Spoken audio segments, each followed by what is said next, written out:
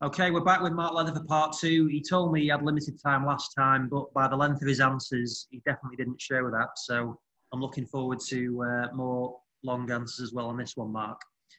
So going straight back into it. So we were midway through your time at Liverpool last time. And one thing that I know that we've spoken about previously, and it was quite big at that time, was Michael Owen's emergence. So if you just talk about when he came through, like what was your involvement in that? Well, initially, nothing at all, really, because while he was, I suppose, maturing as a younger professional player, he was at the Liverpool National School, the FA National School, where they were trained and lived and schooled down in the Midlands. And so we didn't really see much of him at all, other than, I think, the FA Youth Cup games when they got to a point of being of interest. So quarterfinals, semi-finals and the final. So we'd see him play in those games. And I think the first time I saw him play was on television for the England schoolboys. And as anyone would say, really, at that level, when you're really one of those top players, you stand out like a country mile, which he did, and you'd watch him play and he was fantastic. But within a group of his peers, which is a bit false in many ways, no disrespect to the other lads in that team or that squad. But he was streets ahead of most of them.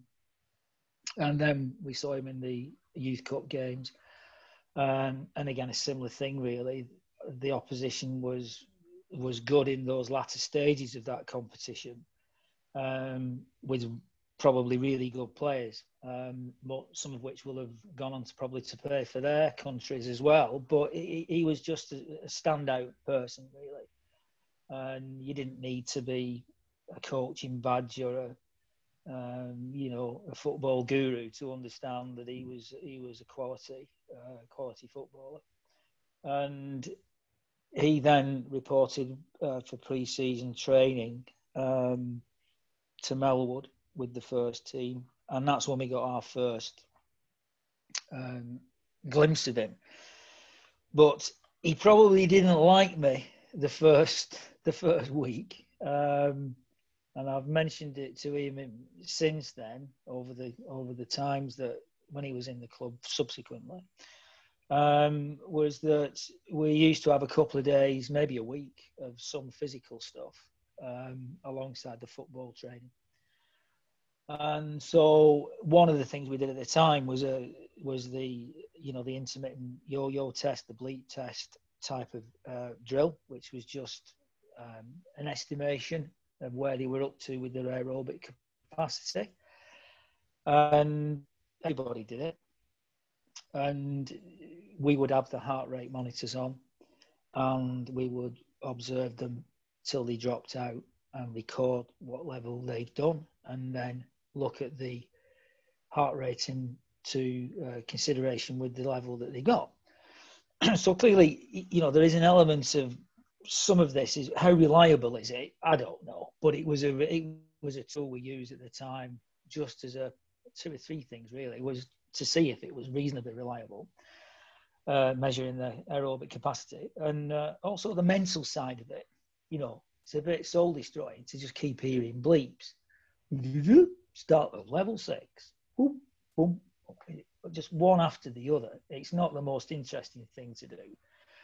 And even if you're fit, would you really be that bothered and maybe step out and would assume that that's okay? And you might have got a good score, actually.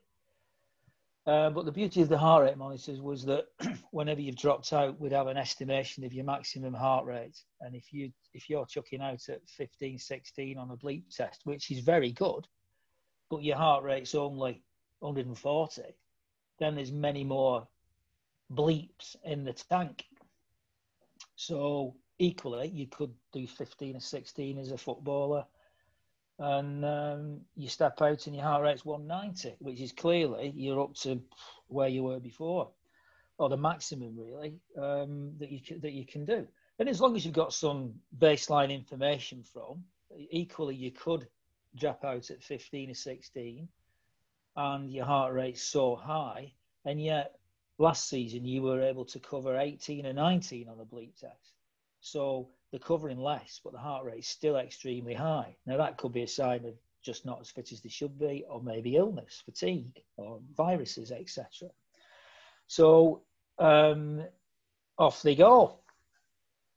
A bit like the Grand National, off the runners and riders are ready, we're off. And it's like up and down the pitch. And we've got spotters on the line to make sure they have to put the foot there. 3 warnings, then you're out. If you don't get such a level, you'll be doing it again. The usual punishments and things like that to sort of encourage them to do a bit more. And I think what he did was he thought, I'll have a look at 2 or 3 of the good runners and see where they get to. And so it was becoming a little bit harder, and then a bit harder still. And some of the stragglers are out early on, swollen fetlocks and bruised hooves, they're out. And then you get a bit of nitty gritty at the end. And so I can't remember exactly what level he did. It wasn't bad, but I was a bit surprised because I'd already got the information from Lillishall. We don't tell them that, but it's there. And so he's stepping out, smile on his face, breathing, level 14, 15, whatever it was. That's good. So didn't say anything to him. And then there was a 3 or 4 left. McManaman did the highest I've ever seen on a bleep test. There's just him left. And he's going and going and going. And then just walked off. Just stopped. Level 19 or 20. Something really, really high. And he was a national 1,500 metre middle distance runner, was Steve McManaman. So he was fit and very fit in terms of those sort of exercise bouts. And so there was a mixture, as I said, some really good ones and some poor ones, and 2 or 3 excellent. And I just thought, just have a word, Michael, and mark his card. So I'll just have a word with you, pop in. I said, it's not bad, that. I said, but you've done better than that. And he said, I can't remember. I can remember. And pulled out the documents. Lillishall, whenever it was, February, 6 months ago, you did 16.5, not 14.2, whatever the things were.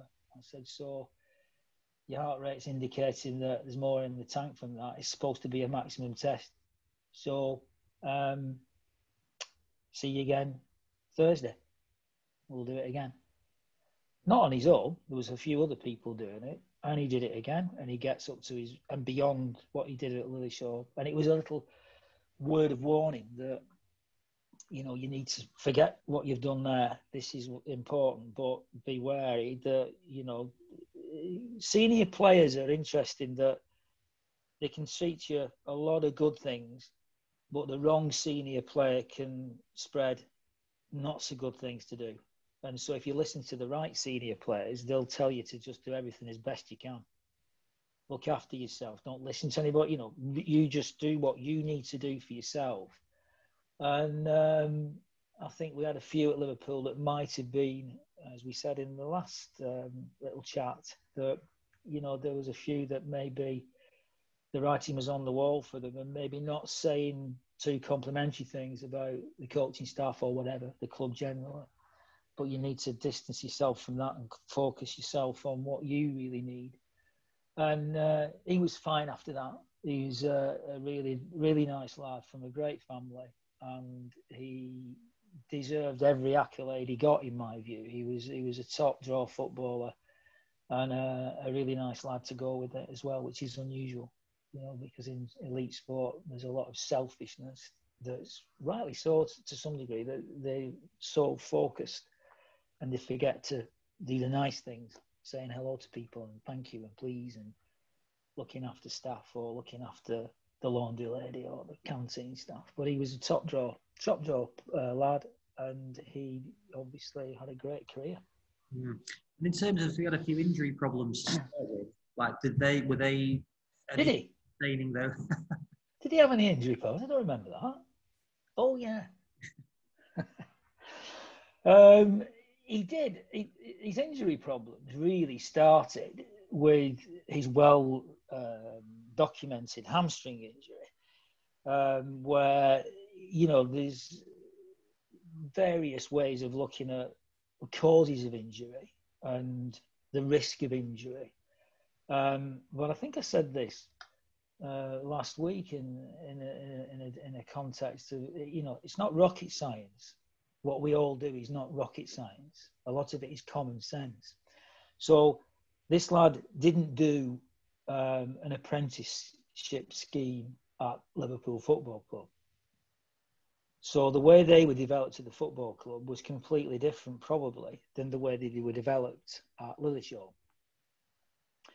And then Lillishall, they are moving around and travelling a lot more frequently, probably with games, invited to play in competitions all over the place. So the whole working day, working month, just that transition from being a young adult into a man, a young child into a young adult, into a man virtually, is going to be different.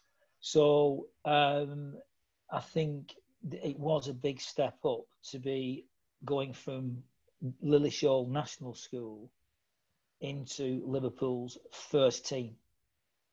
That's what he did. And at the same time as he did that, he's playing for England senior team. If you check the records, I don't think he played many under 21s or a few under 18s, but he didn't have that transition straight into the senior team, which they always say if they're good enough, they're old enough. Perhaps, but each step you make up the ladder, there's a big bridge between, a big gap between each stage, and sometimes it's too big a jump technically, too big a jump tactically, or too big a jump physically. For certain people. And my view from the club's point of view was that you needed to be careful of the numbers of games that he was playing. We needed to be a bit more proactive in pulling him out of fixtures. Squad rotations, call it what you will. But it's easy for me to say that when I'm not the manager or the coach. Because his first season was under Roy's Evans regime, and we weren't blessed with a massive number of strikers. We got Robbie Fowler out with a posterior cruciate ligament problem, out for quite a few months with surgery, and Ian Rush had gone. John Barnes had probably come, was a midfield player, with not really blessed with a lot of strikers. And so there was almost an acceptance that temporarily, at least, Michael Owen would step into the shoes of Robbie Fowler while he was injured. And then when they were fit, we've got two guys. Stan Collymore was around at the time. And so you've three. But of course, you're a victim of your own success, because then he's playing well. And he's scoring goals, and he's giving something that other players would dream of, is the speed.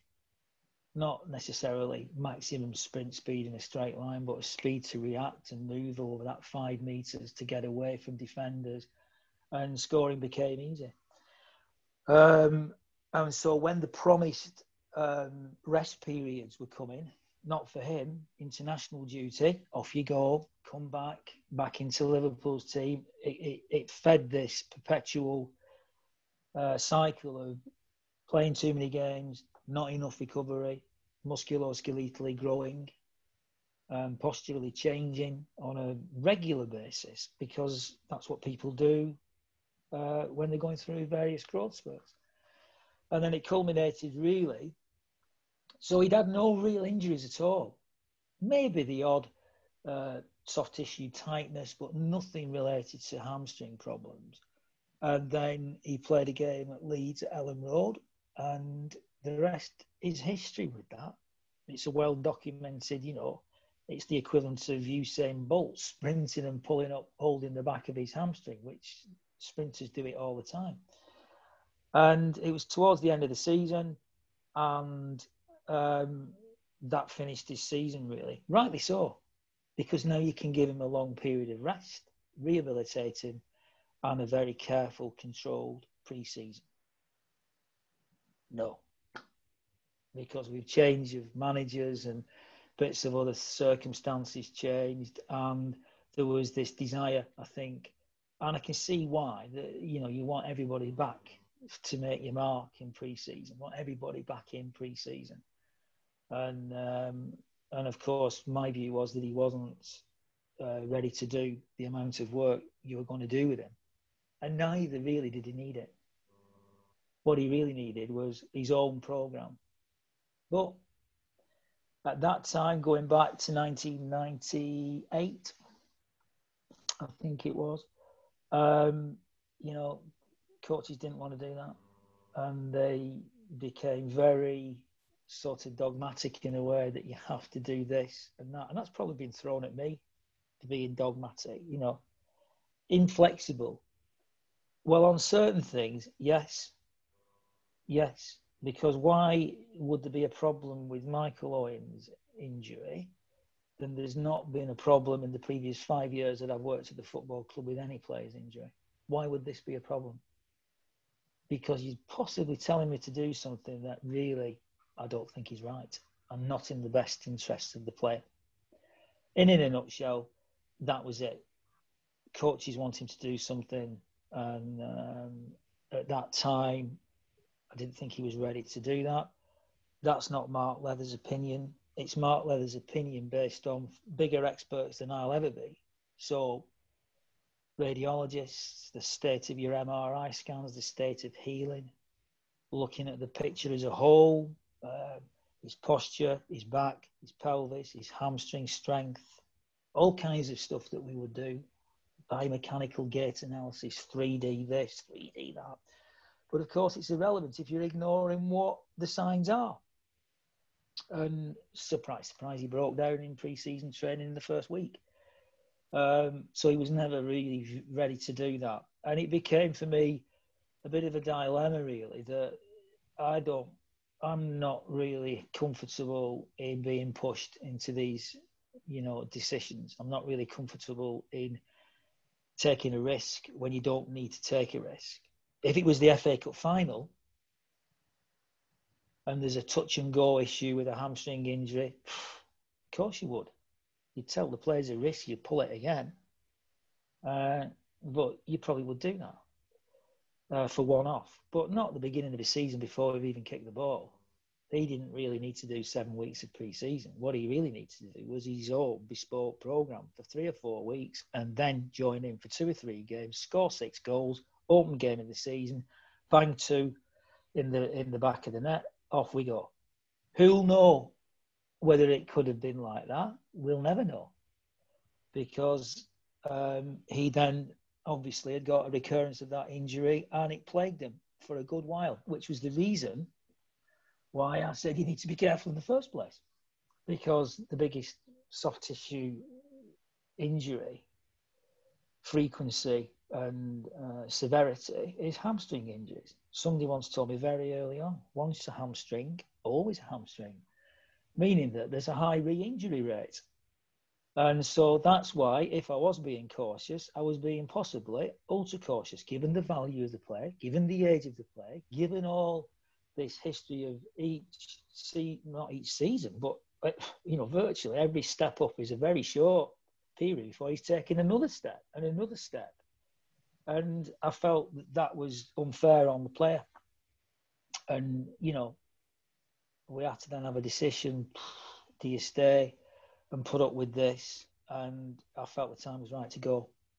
So you falling out with the manager at that point, then, over this? Then were you having these discussions? There was always an undercurrent. You know, I mean, the guy came, you know, him and his family were, you know, local to where I was in holiday in Cornwall because we just had a baby. And I didn't want to be burdening one of the other physios in the club to be having to face these decisions. So for a week, you know, I treated him every day, twice a day for a week to keep on top of everything. Yeah. So his family came down to stay where we would near to where we were staying. we were in a tent, and he was in a big mansion house. That's the way it is. So it's just we weren't in a tent, and he wasn't in a mansion house, but it was. We got to know each other reasonably well in that time, and I think everybody appreciated what you were doing. But I think they also knew that there is that element of pressure that's being exerted, and it was difficult for the parents probably, and an 18-year-old boy to deal with that. But I'd had enough, really, to be honest. It was a stage where I'm not justifying putting an ice pack on somebody's knee. I'm not justifying to somebody about what exercise to do and what not to do. I mean, it's like me saying to the coach, I won't be playing him. What system are you playing today? That's bollocks. No, you need to do this. You don't do that. It's not your job. And I felt if that was what and it wasn't like that, don't get me wrong, but he was quite forceful, the manager, in, that he felt that this was the right thing to do, what he wanted to do. And if I honestly felt that it was safe to do that and appropriate to do that, I'd have gone with it, but I didn't. And I didn't want to be compromised professionally and also in the dressing room. I think when you're being expected to, physio's role is trust, confidence, and respect. And they're all earned by different things. And I felt very sad that I had to make that decision to leave the club.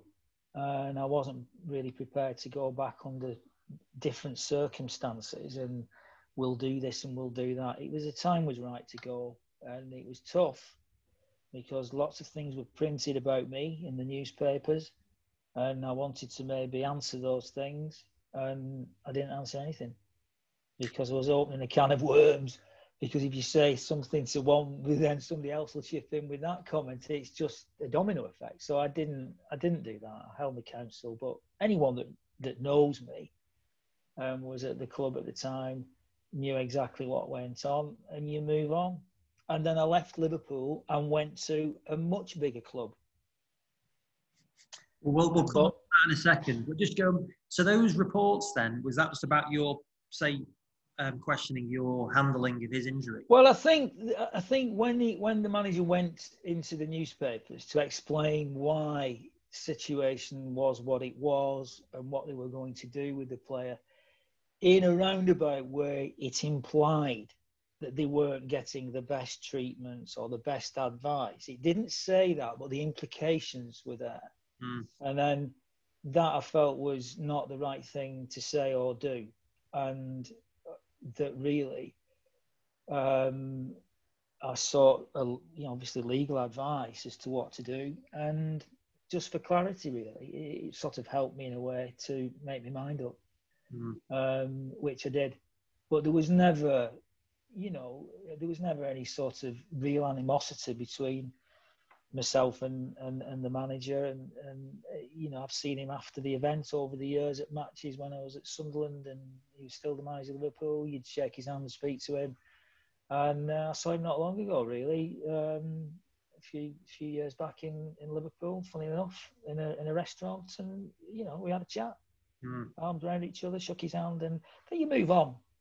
You move on, and I think life is too short to be negative about things. And I think also when you step out of a goldfish bowl, which football is, you honestly, and I'm sure he probably reflects, and I know he has done with people, because I've been told the case that it wasn't handled well.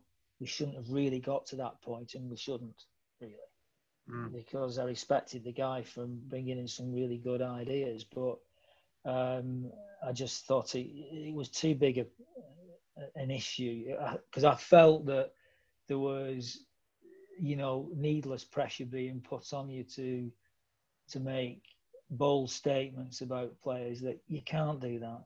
You can't guarantee nobody will get injured. You can't guarantee that they will get injured. You just don't know. There's so many factors going on. But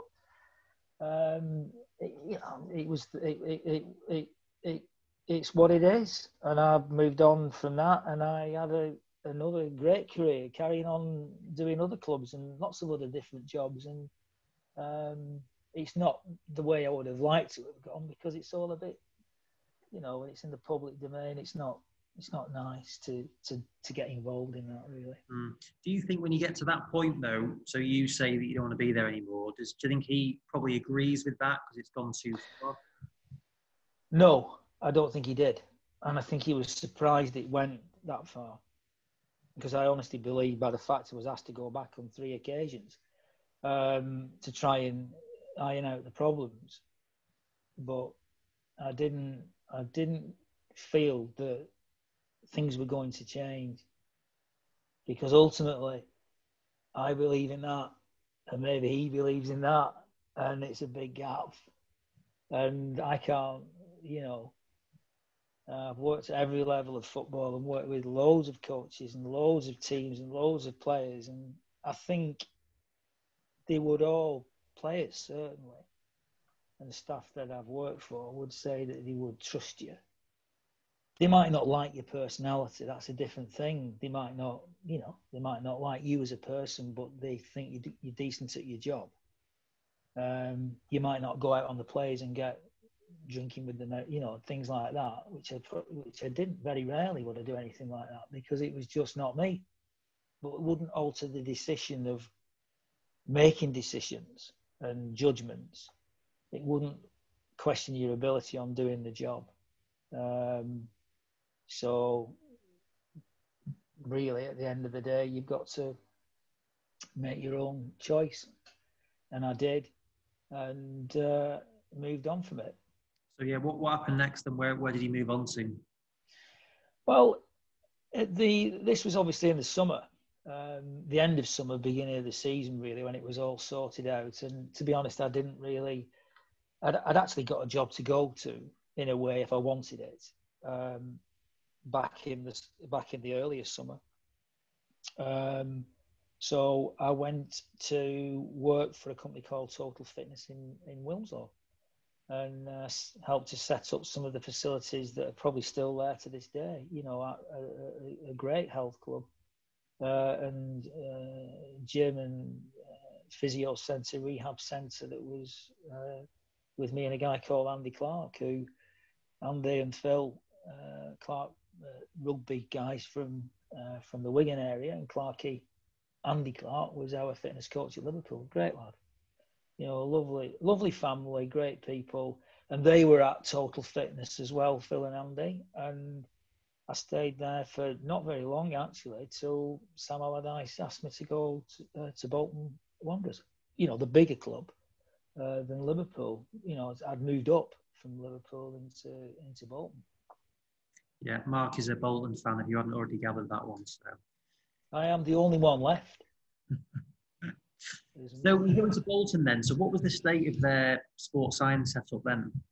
Well, the manager had only just come into the job from Notts County, and I know Sam from days at Preston, when he was a youth coach there temporarily, and then a caretaker manager when I was a physio there. So we got on really well, and I liked him as a person. And I thought he's a good coach and a good man manager. He's a good guy. And it was a no-brainer, really, to go back into football, because I felt it was a good time for Bolton, and for myself, really. So I had a good 2 years to start off this sports science evolution at Bolton, which I did. He was very proactive on certain things that he wanted, and he had people in to do various things that were on the sports science side of things, and sports psychology, which was fine. The lads came in and did the stuff, and educated staff and educated players, and then we moved on with maybe more full-time staff. He changed around one or two things in the academy, and it was really exciting times. But after 2 years, we did well. We did well in that. We lost a playoff semi-final against Ipswich, over 2 legs, and that would have got them into the Premier League a season earlier than they actually did. We got through to the FA Cup semi-final at Wembley, and we lost on penalties against Aston Villa. On the last occasion of the semi-finals and final being played at the old Wembley, which was fantastic. To see Bolton in that environment, but of course at Liverpool we'd played Bolton in the Coca-Cola Cup final while I was working for Liverpool. I'm playing against the team I'd supported, so that was a can of worms for trouble. Which it was really. Bolton played really well, and the only difference was Steve McManaman on the day. But of course, Ronnie Moran didn't like my Bolton shirt on in the dressing room, rubbing the players and putting the strappings on. He thought it was, heresy to be doing that. What are you doing that for? Disgrace. Disgrace. Once you're a trotter, you'll always be a trotter. And so the players loved it, of course, because I was always getting shouted at. And it was a great day out, for Bolton. And it ended up, I think that was, Bruce Rioch was the manager of Bolton then. And he did really well for the club for a real good period of time, actually, from the old third division into that second division. And then he obviously went to Arsenal. But, for me, the Bolton Sam Allardyce really set this. And it was something I'd always been interested in, the fitness side of things, not just the injury sort of things, working people pre-season, taking squads, doing, the physical side of it rather than not to do with the football side of it. But getting people fitter and stronger and bigger and, fit for purpose of what they were expected to do on the pitch. And Sam was a big believer in that. And backed it up with technology and equipment and resources. And then, so after 2 good seasons, really, I possibly should have stayed at Bolton, but I got poached to go to, with Peter Reid at Sunderland and had 3 good seasons up there. 4 seasons, I can't remember now. But that was... Mark, so when you have that initial chat with Sam Allardyce, then, does he outline his plans that he wants to create a physical team? And do you have almost a more senior role than being physio? I think he gave me more of a senior role than my job title probably was, really, because I think he knew that you'd been privy to quite a lot of things at a club like Liverpool. And they do talk, obviously, and managers and coaches and players will talk. And I think he'd always see me at Preston in a similar mould, really, of never frightened of working players and making it hard. But it was always pretty sensible and straightforward, and being, motivation and the psychology of dealing with footballers and, being a counsellor if you need to be, or being the school teacher if you need to be that way. And I think he liked my views on all those things. And clearly from that period where more sports science was just beginning to come in with a lot of nutritional advice and strategies. And I'd done a master's degree at John Moores University in Sports Science. So I wasn't just talking a good game. I'd got some academic stuff to back it up. And I think he wanted to tap into that as much as I wanted to tap into what he was doing. And I think he was ahead of his time. And he persuaded the club just when I was there, but more after, over a longer period of time when they were in the Premier League for 10 seasons, to invest on the sports science and medical side of things to a higher level than they'd ever done before, because the costs still were insignificant to buying a footballer that never kicks a ball for you on a 4-year deal on 10, 15, 20,000 pounds a week. Now you can say 30, 40, 50, 60, 100, 200, 300,000 pounds a week. It's a massive mistake, massive cost if you pick a wrong player like that. And that would keep all your backroom staff. I mean, Sam's, famous for having more backroom staff on the team bus than the players. Players will have to make their own way there. Staff are on the coach now. So it wasn't like that. Of course, staff had to jump in vans and cars and do what they needed to do because the coach wasn't big enough. But that's what you believed in. And really, these results speak for himself. So do you think why do you think that more teams, I mean, there's definitely the teams have grown massively since then, but do you think that is a good way to go in terms of the investment? Not really. If you don't know what you're doing with it, or you're getting confused with it, or you're getting mixed messages, or you're getting too many staff saying too many different things.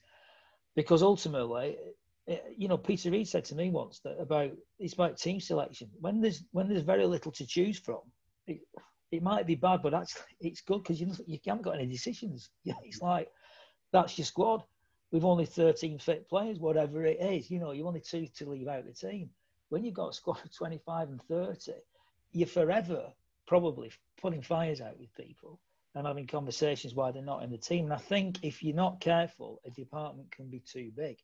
You lose, everybody thinks they've got a role to play, which they do, but you've got to, in my view, have a real strict sort of, people might call it philosophy or a working practice, or what are you hoping to achieve, and who's going to do these things that will make these little pieces that make the whole.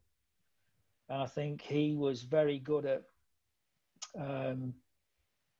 making people accountable, responsible for things, and that followed me into my departments of this medical and sports science team, was giving ownership to people to do, but have a 2-tier system really of all the information and data that you're collecting.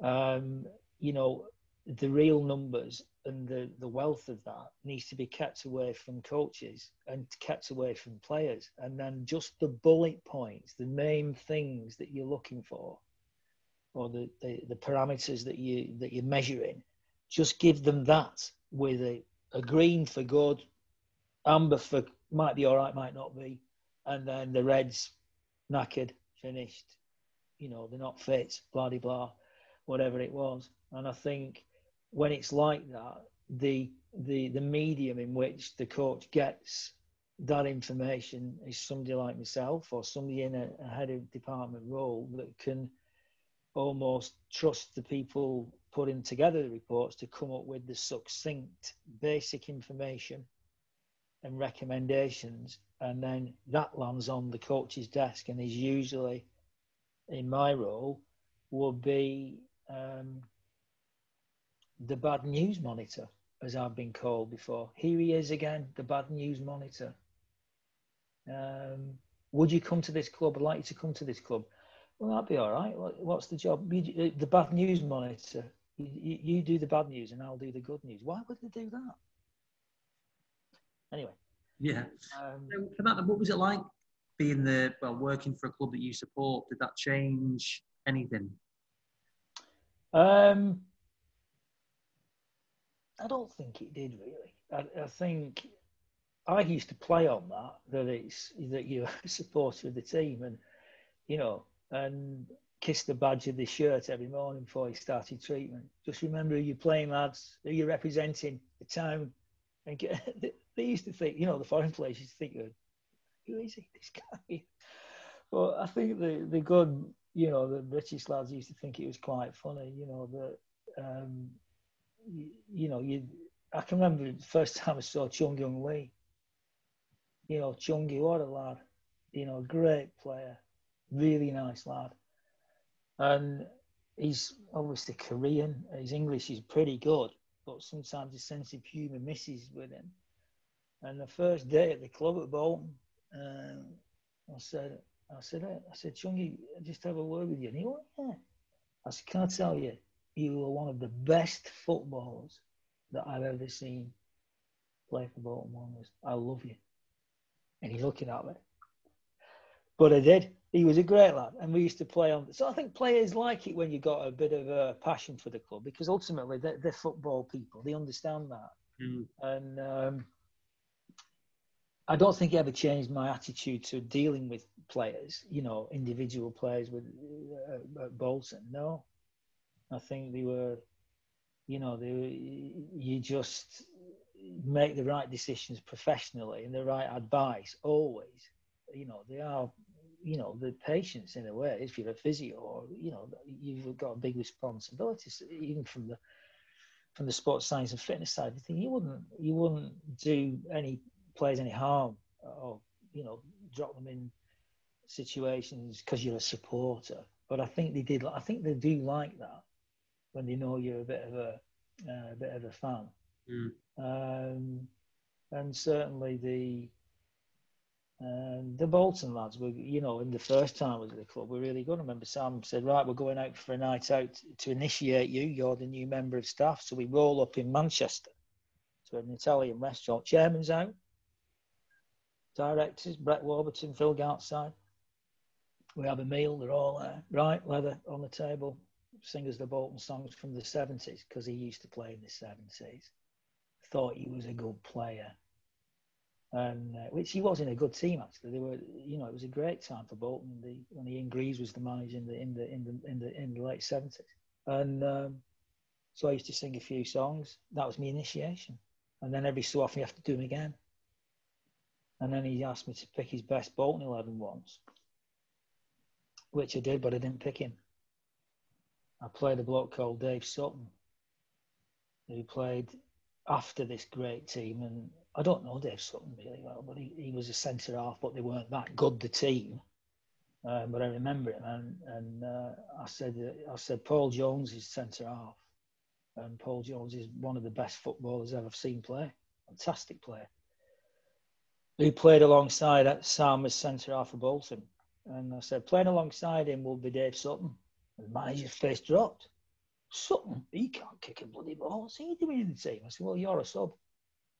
I said, but as John McGrath would say, you're not just a sub, you're a blooming good sub.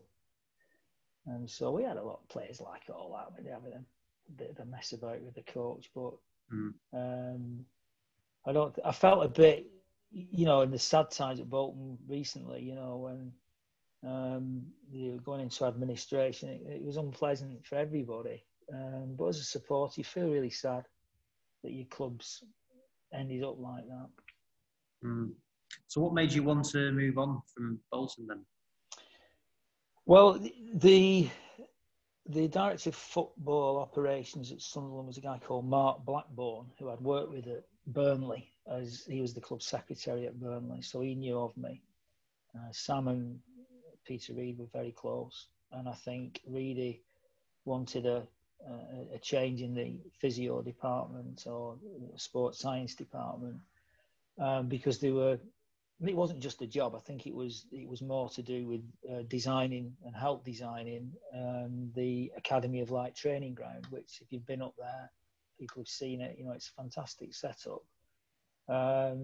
And I was privileged to get involved in that. And I think that side of it was just as interesting as the day-to-day work within football. So we uprooted the family, and we moved up to the northeast. And I thoroughly enjoyed, you know, the 3 seasons, 5 years we lived up there, but 3 seasons working there.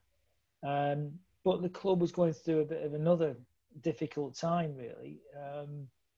We'd sort of built the training ground, and then we're kitting the thing out properly, and then it almost on the pitch performances were dropping, and we lost some good footballers really at Sunderland, and you know, it was a tough time where the club ended up being relegated over 2 seasons. Really, it was a gradual decline, and the Stadium of Light, the Academy of Light, was really not fully finished as it should have been really at the time, and it was a bit sad that. But when I say that, it was just bits of equipment that we were going to buy, we didn't get in the end. But I mean, the facilities were fantastic. It's a great training ground and a great club. You know, massive support. And so I enjoy going up there, but I am like that. You know, as much as you support the club, you know, it wouldn't stop me from going to play. I haven't done go to other clubs and do this now. It's not like a, you know, if you talk to the guys that go watching, say Bolton or any team, they can't maybe see that. How can you go and work for another team? Well, it's my job, and you might change your job as an engineer and go and work for another company. It's no different for me, really. So moving and leaving it never really bothered me. Yeah. No, the Academy of Light was an amazing facility, certainly from back then. Yeah. So after Sunderland, then what happened? Well, after Sunderland, you know, the end of the season, we were relegated. And we'd been through 3 managers in a year, and I think the time was probably right again. You know, your shelf life really, for most people, is, I don't know, 3-5 years. Maybe getting shorter than 5 years now. But you've got to do what you feel right, and it felt, you know, it was all full on at Sunderland. It was a big 3 years, 3 years in the Premier League, and you know, it was for a club like that as well, that were not historically one of the top 5 clubs, like a Liverpool, for example. They were fighting all the time to not be guilty of this overachieving, which they finished 7th, I think, 2 seasons running, and then suddenly it was a bit lower than that, and then culminated in relegation. So I think they financially probably did the right thing, actually. And that was go through a line of salaries across the board, and anyone below that or above that, in that band, if you like. If you're below it, you're safe. But if you're in that band, then you were at risk. And I just told them, fine, you know, pay me up and I'll be off. And then I remember doing nothing for months, 3 months. I said, end of the season, that's it. I'm going to do nothing. And I didn't. I walked the Pennine way with a good mate of mine, Mark Niall. He'd been, I think he'd left Leeds, actually, physio as well. So we had a good week, 10 days walking the Pennine way. And then chilled out for the summer. And then I think it got to about August when my good lady wife said, in the nicest possible way, you need to get a job and get out from under our feet. And I said, what's that? She said, because life for the last X number of years, 10, 15 years, has gone on swimmingly well when you're not around, and you're around too much. You're cluttering the place up, and you just need to get a job, which was probably right. And that's a difficult one then, because you're thinking, you know, what do you do? What do you want to do? And I have this blank piece of paper with loads of things I don't want to do. And not many things on it that I did. But I knew I needed to earn some money. I've got 3 kids and a mortgage and everything else to pay for. So I decided that I would work for myself, which I did for a period of time. I set up my own business from home. I did a lot of work for the FA on lecturing, teaching on courses and covering events. And then I did a lot of work for the England futsal team that had just been set up. And I enjoyed that and did that for 7 years, actually, which was a lot of travelling and in a new game. And I enjoyed that. And then I decided to do PGCE. I'd like the teaching and the lecturing, and I got a job at Teesside University for 12 months. And once I'd completed that, I got offered a job to go back to the Northwest, which was always on the cards, really, from a point of view of I loved the Northeast, and so did my wife, but the jobs in our area of work really were few and far between up there. So it would have meant more travelling around to try and find jobs. And so to come back to the Northwest was a sensible thing to do. So I'm just going to try and get out of the sun here a little bit. Can you still see me if I stand there? Sit there? Perfect. And I got the job head physio of Wigan Warriors, and I did that because I'd never worked in rugby league, and I thought it'd be a good challenge this, and it was like starting all over again. But it was good. So where you got situations where your mentality of the players was different than footballers. Far from encouraging people that they should be able to train and play, these guys, you actually said, I don't think you should be playing in training. It was first game, those that's done rugby league, and you've been in football, it's a different environment being on the pitch. Game's going on. And we're running around, dodging about. And I thought I better get some practice on this before the first league game, Catalan Dragons away. And so I went to Wigan Ince-Rolls Bridge, I think they call themselves, and they let me run on, which was good really, because I made a complete fool of myself, like going in the wrong places at the wrong times, but no one was watching, so it was just, who's that guy? Oh, he's Wigan Warriors head physio. Good luck to them. He's the head physio. Flipping heck, he don't know what he's doing. So I did my brief apprenticeship, 2 or 3 games, and then off to Catalan Dragons, which can only be described as a bloodbath. I've got this guy with me who's works in my own business now, actually, and he was a student at Teesside, and he lived in Manchester way. And I said, I'll get you a job. Come in and do the massage and soft tissue and help me. So he got the job, and first game, pack all the boxes, get everything sorted out. And he'll be thinking, this will be interesting, working with a well-known physio. Anyway, we get to the game and they start playing the game. Anyway, it was like a war zone. People going down like wildfire, and picking up one, and he's got concussion. I said, best come off. Well, I'm not coming off. I'm pushing you in your face. So, one's ear's hanging off. He's got his ear hanging off. He needs stitches. That don't just put some Vaseline on there and pad it up. Okay, do that. Do what you want. And then we get Fika Paliacina, big, strong garroot of a lad. He's been caught out of position, and he's the last line of defence, actually. And he has to try and trip up this winger. A big strapping fella. Tries to trip him up, lands on his elbow, holding his elbow. And so I went on. And he says, sorry, elbow. I says, let's have a look. Anyway, I thought, his ligament's gone there. Completely gone, ruptured. Inside of his elbow. So he said, just strap it up, I'll be all right. And I thought, I will do. And you probably will be. Just strap it up, do everything that the players want to do.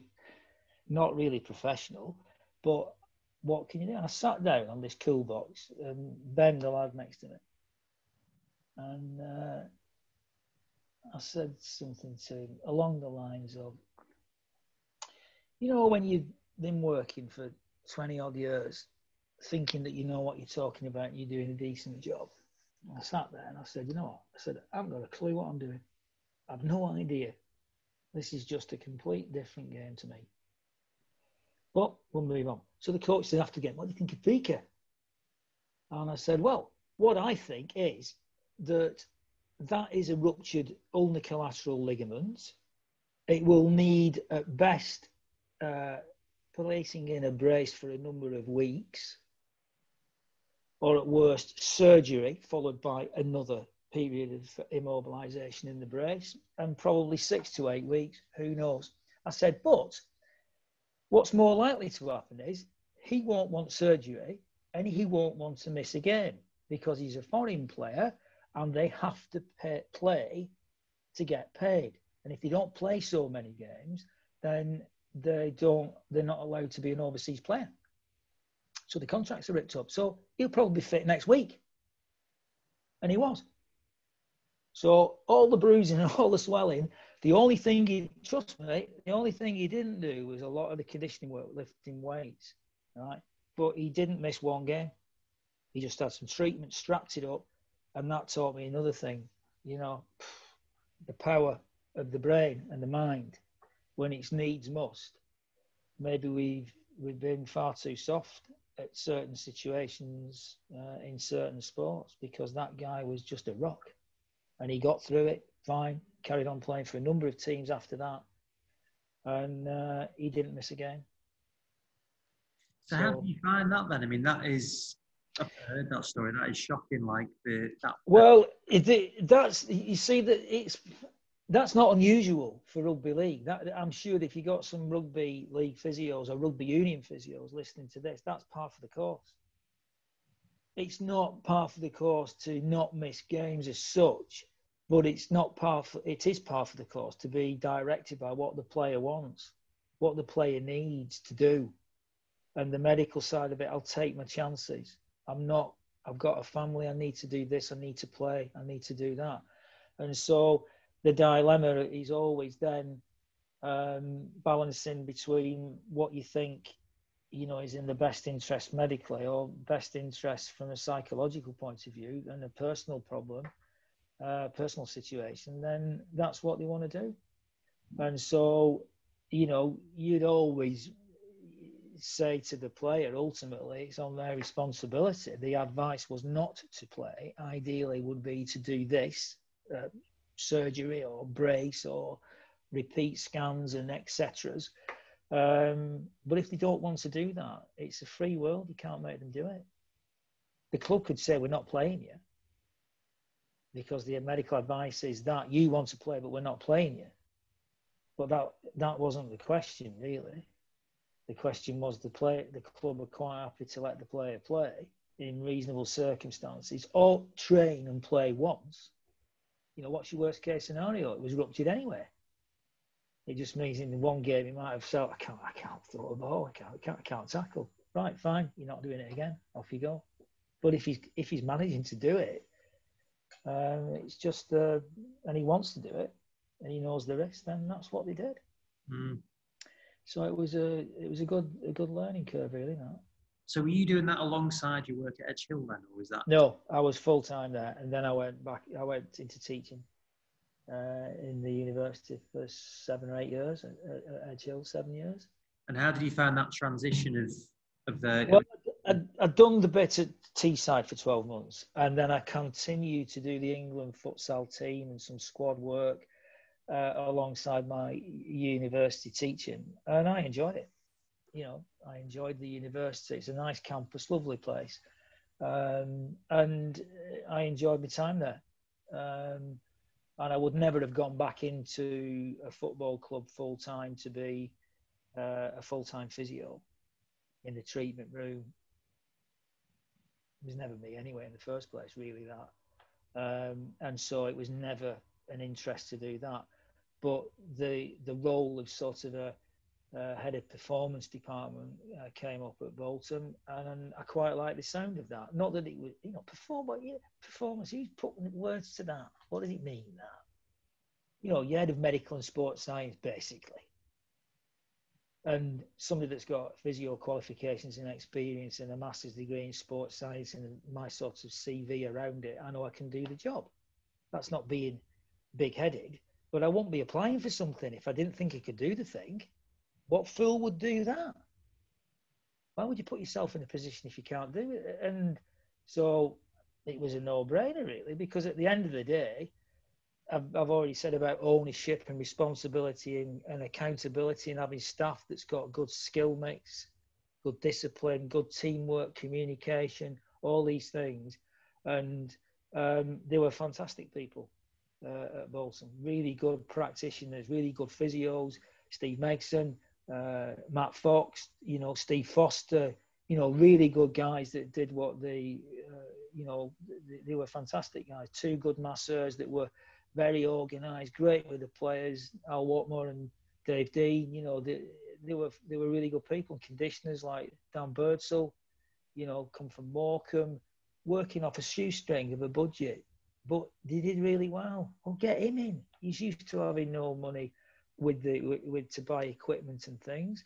A guy on the football pitch is Chris Short, one of the nicest guys I've met in football.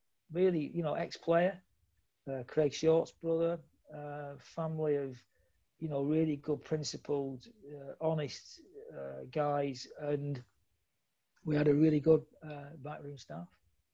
But a good working department. There was no massive egos to pull people out or oversee, but they knew that ultimately I'd have to make a decision. So it wasn't Mark Leathers calling the shots. Mark Leathers listening and trying to take the best approach with whatever it was.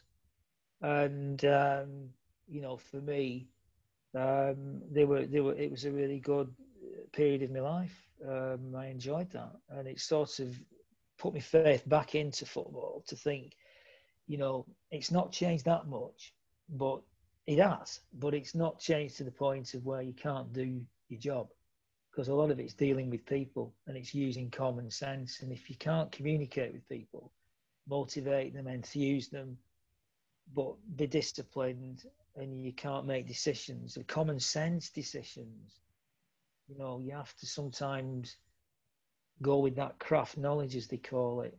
Like Peter Reid used to leave one or two people out of training, Niall Quinn and Kevin Phillips. But he didn't put that down to a GPS monitor or a heart rate score. He put it down to the fact that those are his best two players. And we can't be messing about with them. If we just, the odd day, you're not doing anything, go and sit in the pool. Or don't come in. Stay at home. Knowing on Friday, they'll be ready for the set plays and the small-sided games. And on Saturday afternoon, Phillips and Quinn, 2 goals, win a game again. So, common sense. I think obviously technology helps and equipment helps to a degree, a good degree. Sorry, it's big to make those things, but ultimately, if you look in somebody's eyes, they'll tell you whether they want to play. They'll tell you if they're injured, or they might say they're not injured when they are. And in terms of like that psychology aspect, did that help you when you went into teaching, like the sports therapy students? Yeah, because I think that you have to appreciate that these guys are young and they are very, very privileged to be playing the game and earning a lot of money. And the lifestyle is appropriate. They've got families, a lot of them. And that being injured is obviously a serious problem if it's a serious injury, because there's this doubt and risk that their career's over. Despite what people say, 9 times out of 10 an ACL's okay. Well, is it? Might be for a year. What's it like in 7 years, 5 years, 4 years? So there's always a risk. And you never know whether you're going to be the 1 out of 10 that doesn't make it. You get the ones that we pick up where coaches have let them down. They promise them things and they treat them badly. Not all coaches do that. I'm not saying that from that point of view, but I've seen managers and coaches demoralise people. And who's that left to pick up? Mark Leather will do that. Put their arm around them and try and turn a negative into a positive. But I'm like that anyway. I don't like feeling bad. I don't like feeling down. I don't like feeling negative. So my glass is always half full. And I try and use everything as a challenge. And I think that's what I've said to them, players at times like that. It's 2 ways of going. You either climb up the ladder or you drop off it. So whichever way you're going to do, let's go for the one that you'll feel better with. But that's demanding a bit of hard work. And I think they build that trust with them. And you don't just tell them things for thinking that's what they want to hear. You've got to give them the bad news and then the good news. And you've got to be organised with them and giving them some time away. Be flexible with them. But equally, when it's down to work, you need to work your bollocks off really hard. Should I say that? Right. Work your socks off. And maybe that's what I think. It was just something, a bit of interruption there. It sounded like that, but it was socks. Work your socks off. Because hard work never hurt anybody. And you feel better when you work hard. And then at the end of the day, if you're not good enough, or, you know, you've not been able to come back from an injury, but you know you've given it your best shot, then you're not going to look back, which is another horrible thing in life, to look back and think, I should have done this, I should have done that, I could have done this. If only I'd listened. It's not nice being that way. I think in part one, I'd said I'd never listened to teachers telling me what to do. And it was a gut-wrenching feeling to think they were right all along. And I think I knew it all at 17 years old. If only I'd listened, you know, to the right people. But I think that is part of your personality, your personal skills, and things that you know that come out with it in that way, really. Mm. Well, yeah, I think that's a good note to finish on. Good lesson for life, as well as in physio sport, anything really. So we may come back for part 3, because I'm sure there's definitely more stuff, but we'll maybe give you a few weeks off for that one. Thank you very much. Yeah, It's been an absolute pleasure. Appreciate that, and we'll speak to you soon. Yeah, cheers. Cheers. Dom.